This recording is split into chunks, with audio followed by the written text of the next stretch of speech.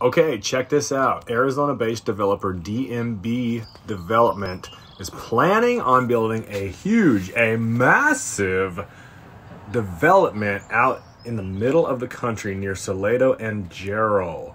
So this will take over the now Solana Ranch, which consists of 9,000 acres. They're planning on taking 7,000 acres and building between 12,000 and 14,000 homes out there.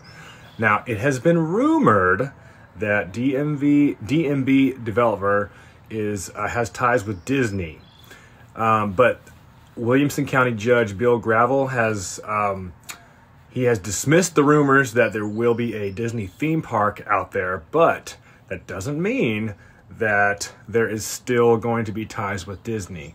As of right now, DMB Development has a development in California called Cotino, in which they are collaborating with Disney. So that's not out of the question. So what do you guys think? All of you Texans out here near Austin, is that going to be a good thing to bring a Disney development to Williamson County or not? Let me know in the comments.